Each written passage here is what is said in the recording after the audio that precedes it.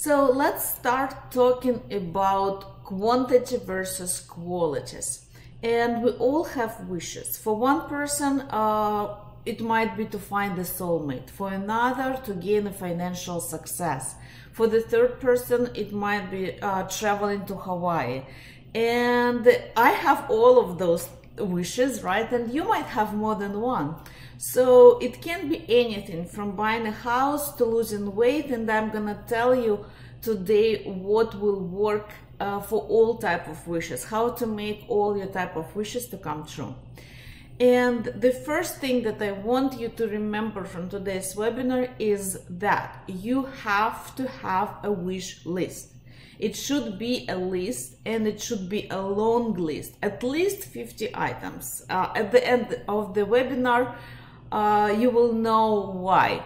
And at the end of the webinars, this number will grow from 50 items to 300 items, and it will be not as hard as you think about it right now.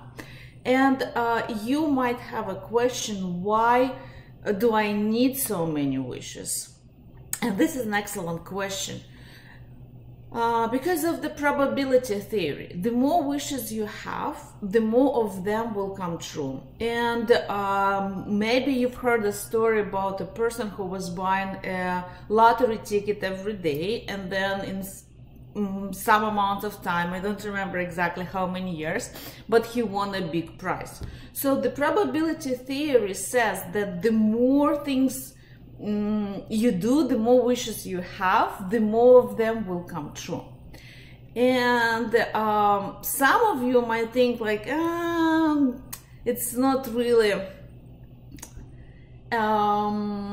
it's not really convincing, right? So right now, if you want more proof, why do you need to have the wish list? Why do you have to write your wishes, and why do you need more wishes? I would like to tell you about the Harvard research. Let me change the slide. So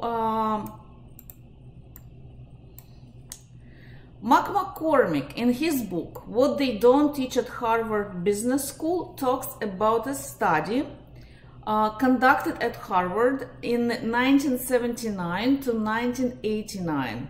And the students at one of the courses were asked a question.